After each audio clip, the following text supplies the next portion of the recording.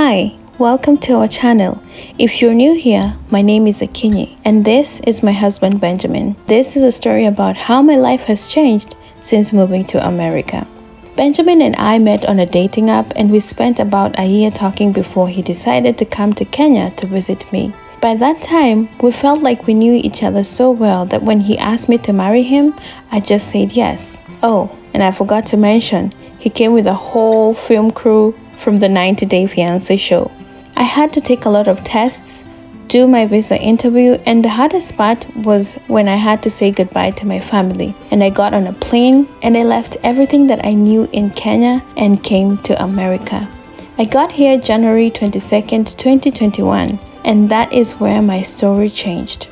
The first thing I noticed was the difference in altitude. That isn't something that I hear people mention a lot, but America seems higher in altitude than in Kenya. I felt closer to the sun, so to speak. But other than the altitude and the extreme different weathers, my life has changed a lot, more than I ever imagined it would.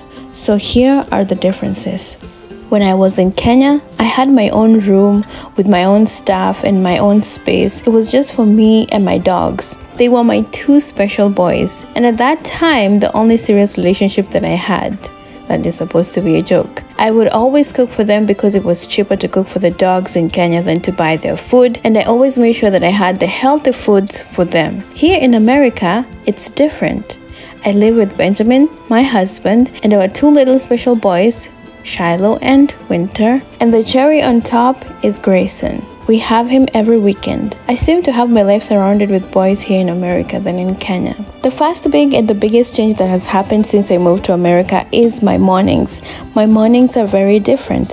When I was in Kenya, I would wake up and I would have to go to take care of the chicken.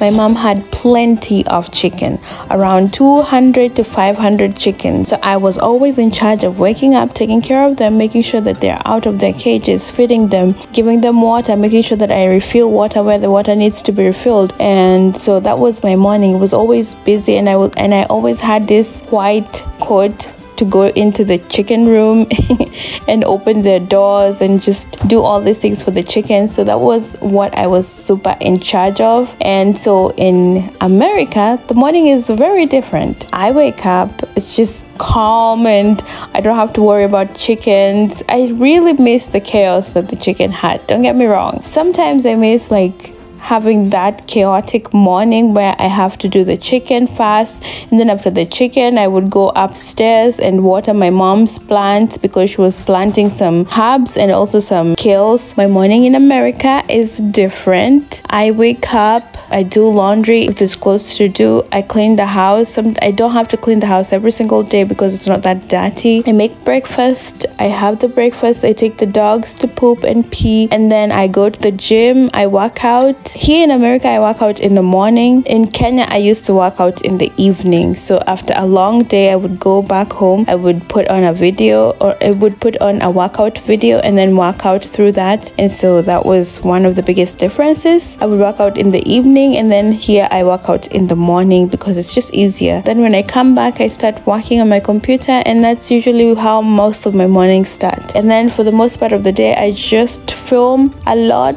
for content, and that is my mornings. For work, I was a makeup artist, a photographer, and a web and software developer. My major was in information technology. So I was always busy doing something during the week and also during the weekend with makeup and photography. Here in America, it's different. I still am waiting for some of my important paperwork. So for now, I get to work as an influencer on social media, on all my social media platforms. Influencing takes a lot of time. It's not an easy job contrary to what people think, but that is a story for another day. But I love it because I get to communicate with people from all walks of life whose stories sometimes are like mine. Laundry was always hard in Kenya because I had to bend over for hours to clean clothes and then hang them and then wait for hours to make sure that they're dry. It took a whole full day to do a full week's laundry, but it's different since I got in America. I now have a washer and a dryer. All I need to do is just put the clothes in, the soap in, and then they wash, and then after that I put them in the dryer. It's easier because my back is spared. I do miss the hard work sometimes, but I like this part where I feel like I'm a little bit comfortable. The bathroom is a little bit different than the one I used in Kenya. Now let it be known that I'm talking about my life and my experience. I have had some Kenyans come after me saying that I should specify that I am the one who lived like that it's not all Kenyans. So I'm being specific that this was my life and my experience. I didn't grow up in a mansion, neither did I have a silver spoon, but I had a very happy childhood with great parents and a great family. And I am always grateful for how hard they worked to provide for me. Our bathroom was small and we shared it. We had 2 bathrooms that were not in the house but outside, and I would have to carry my soap and my washcloth to the bathroom. It was so normal for me. And that is how we all showered and got clean. I would have to carry the trough of water or the bucket, depending on how you say it, to the bathroom, or I would sometimes have to warm my water from the fire I had to make from the charcoal, and that was also normal. And it was a simple lifestyle. And after the bathroom, I would hang all my wet makeshift towel, which in Kenya we call a leso, my underwear, in the hanging lines. Our toilet was also a pit latrine, and I was used to squatting to go number 1 or number 2. Here, it's different. Everything is in the bathroom. The shower, the water, the soap, all those things, the toilet, those things that make it easier for you to go to the bathroom. But good news, before I left for America, I got to help my mom with a little bit of construction, and I put in the shower head for her so that she doesn't have to carry buckets to the bathroom and so that she doesn't have to warm water. So now I can safely say we both have the same bathroom experience. In Kenya, I would use a lot of public transport. I would have to walk to the stage to catch the bus to take me to town, and then from there I would walk to another bus station to take me to another part of Kenya that I wanted to go to, or somewhere else. I would say I walked a lot in Kenya than I do here in America. Now I can see why there's gyms everywhere. The American culture is set so that if you don't have your own car, you're stranded because you can't go anywhere you need to go. And using an Uber every time can be costly, so it's much cheaper to own your own car. Now let it also be known that I'm talking about my experience in America here in Arizona. I know that there's places in America like New York and other places that people tend to walk a lot more. In Arizona, I don't see that very often. I have had people say it's because of the heat, and I can understand it. Sometimes it gets very, very hot in Arizona. I hate the heat. If I had an option, we would move to a state that has 4 seasons or just 3 seasons, but they're not as extreme as the summer in Arizona. But I'm saying that the car or your transportation means is very important, especially in Arizona. Also, stores are far apart from where homes are, so you would need a car to drive you to the stores. So for now, I don't think I need my own car, but if I needed to go somewhere, Benjamin always drives me. When you get married, your responsibilities shift from your family that you had before you were married to the family you create in your marriage. That doesn't mean that I have forgotten my family back home. It just means that my priorities are slightly different. If you're married, maybe you understand this. When I was in Kenya, it was always about me and my family back home. But now it's about me and my family that I have here that comes first, then my family back home comes after that. This seems to sound like a complicated topic, but it's simple in the sense that I am now married. I'm just thinking like a married woman in her home. The way we buy food in America is so different from the way I used to get food in Kenya. First off, we had a huge market where I used to live, and the market was open 7 days a week. Everything was fresh from the market.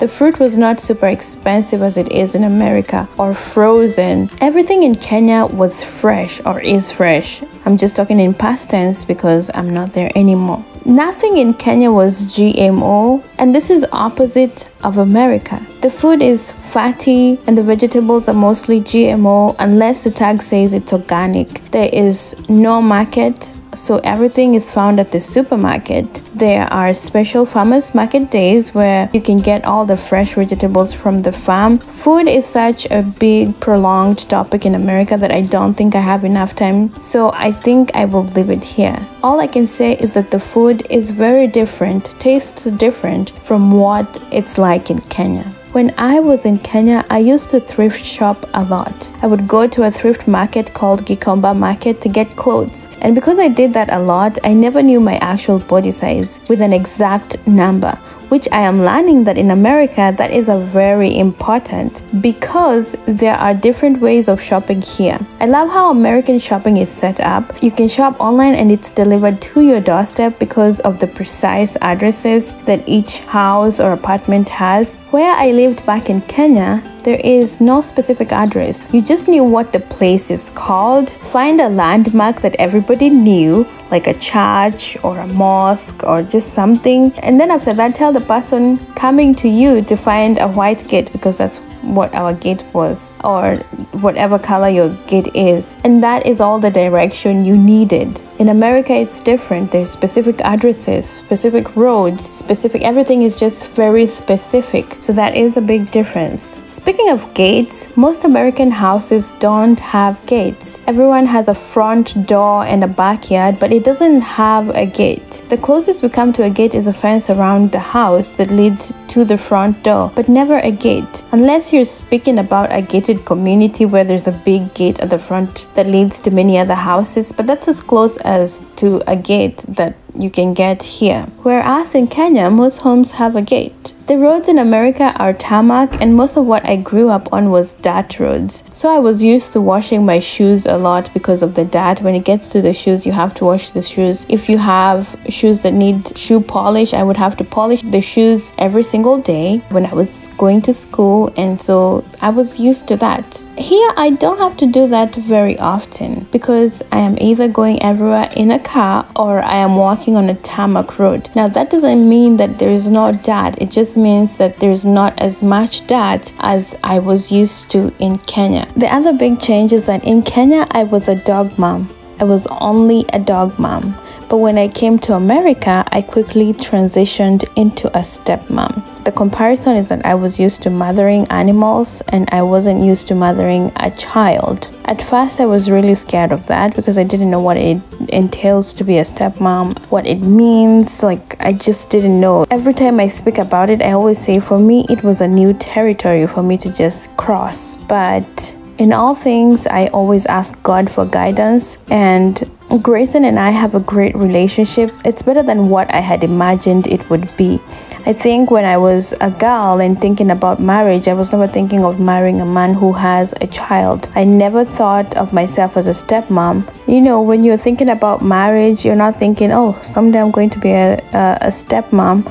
You know, when you're thinking about marriage, it's you're single, the man is single, and then you get to create a family together. That was my notion of a marriage when I was a girl. I didn't have an ambiguous thought about it. So now that I am older and I have a much better understanding of it, I married a good man and I am in a good relationship, and that relationship came along with a boy, and we have a great relationship together.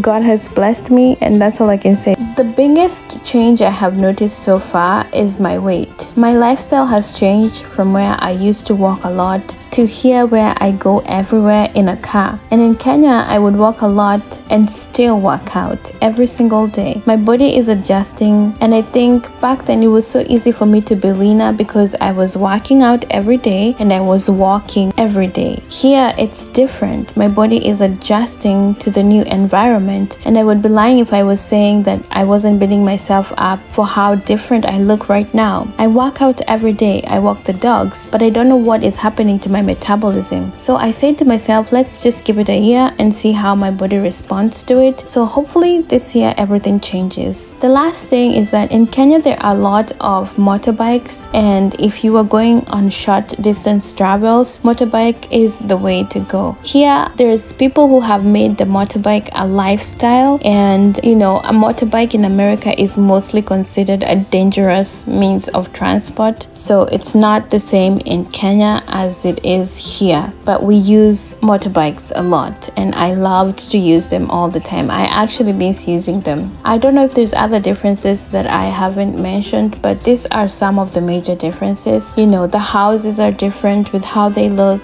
The American houses, they look very different. They're made from wood, and most Kenyan houses are made from bricks. The other difference is probably something like America has a debt culture, but this is a story for, it's a wide story in my opinion, that America has a debt culture where there's credit cards everywhere, whereas in Kenya everything is cash only. And so I'm trying to see how we can overlook that, where we don't need to have so much debt, but also try and work according to how things work here. It's very complicated, so I'm not going to get so much into it, but that is most of the differences that I have seen here in America. Those are some of the differences of how my life has changed. I am happy with the life that I have here, because if Benjamin wasn't by my side, then I think I would be miserable. God really did bless me with a man who holds him in high regard. I am grateful for that, and I'm grateful that we get to pray together and we are best friends first before everything else, and he's just the greatest gift from God as a husband. Thank you so much for watching this video and being a part of our journey together. If there's something you feel that I haven't mentioned, please feel free to comment in the comment section. Thank you guys so much, and we love you. And if you're not yet subscribed, please click on the subscribe button, click on the bell notification button so that you're notified every time we upload a new video, and then click on the like button because that does a lot for our videos. And also don't forget that God is good all the time. See you on the next video. Bye.